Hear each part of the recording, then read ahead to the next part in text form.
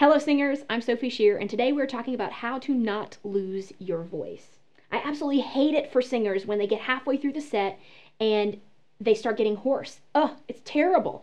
It's terrible for them, it's terrible for the audience. You want to avoid that at all costs. Okay, let's talk about this. I'm going to say something extremely against the grain, okay? Don't tell anybody. One of the major factors of losing your voice is simply using too much energy. Working too hard. The only thing that you need is the only thing that you need. Only the amount of energy that's necessary is necessary. Anything else is just making you work a lot harder. Many singers are kind of convinced that if they don't give everything that they have, that they're a bad singer, or people will not take notice of them. This is not the case. If you give too much, you will tire me out as I'm watching you. Then I'm not going to want to stick around. I'm going to change a channel. I'm going to go to a different bar. I'm going to skip the CD, whatever. So in your heart, you have to know that whatever you bring to the table is good, whether or not you give 1,000%. Okay? Even if you give just 10%, because it's the most effective for that part of the song, it's going to be amazing. If you do have a part of a song where you need to give 1,000%, you can do that, and then you haven't turned off your audience because you gave them 1,000% the whole time. So don't fall into the trap of thinking that it has to be at full capacity to be effective. I'll give you a demonstration. This is an exercise that we do almost every day here in the studio.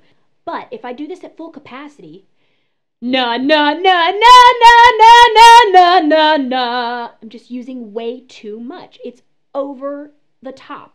It's superfluous. I'm using extra energy and it's tiring me out. It's going to tire me out about 3 times faster than using only the amount of energy that's necessary for the mood I'm trying to create.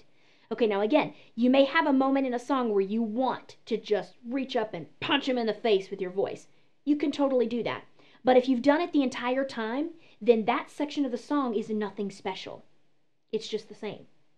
So practice this on a na na na. If your tendency is to just really gut it out, na na na na na na na na na na na na. Kind of tighten your stomach here a little bit so that you don't na na na na. Make it too breathy. Tightening the stomach will help tighten the vocal cords too, which will keep that tone a little more clear. Na na na na na na na na na. Na na na na na na na na na. Na na na na na na na na. For this, kind of visualize that you're walking down a tightrope. Okay, it's very tiny movements here. Everything that you do on a tightrope has to be exact, or you fall. So, foot right in front of the other foot. Your toes are curled, kind of gripping that rope so that you don't fall. Same thing here. It's not big, off-the-wall movements. It's not big, over-the-top movements. It's very precise. Na na na na na na na na na. Na na na na na na na na na. Na na na na na na na na na. Na na na na na na na. So, there you have it. And of course, if you have an issue with trying to sing loud all the time, you already know you can do that.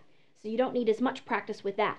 Really focus on this pulling back idea so that when you do sing a song, you're presenting a lot of different aspects of your voice to the listener. It keeps them engaged for longer and it saves your voice. Thanks so much for watching. Be sure to subscribe here so you can get all the new vocal tips for free. And then you can connect with me on Twitter and Facebook at Sophie Shear. Try to hit that note.